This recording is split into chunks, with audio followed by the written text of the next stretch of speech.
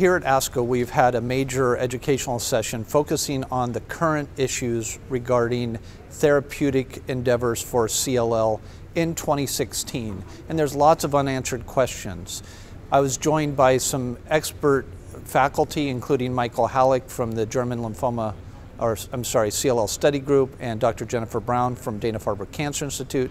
And the three of us really discussed where CLL therapy is at this time and focus on the use of different agents for different individual patients. We know that chemoimmunotherapy isn't appropriate for perhaps older or unfit patients, but it still provides a major benefit for younger, more fit patients, and in particular provides potential for long-term survival without additional therapy, and data from the MD Anderson Cancer Center as well as from Germany support that. We do know, however, that many patients cannot get standard chemoimmunotherapy. So we're looking at agents like Ibrutinib, which is a BTK or Bruton's tyrosine kinase inhibitor, Idelalisib, and the newer drugs which are known as Acalabrutinib, TGR-1202, and the list goes on and on. What we did today is we tried to figure out where the right places are to use those drugs today, how to sequence these drugs, and what the data is to support that.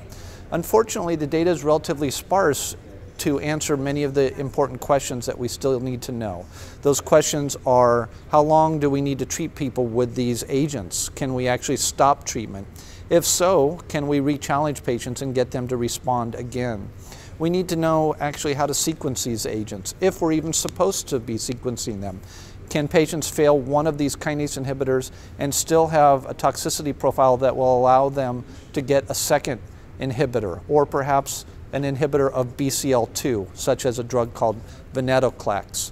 We also want to know ways to overcome resistance, and we're actually able to really measure now mutations that happen related to these drugs and predict that they are going to relapse on a clinical standpoint by following their molecular relapse. And trying to develop strategies that will be important for those patients is very valuable.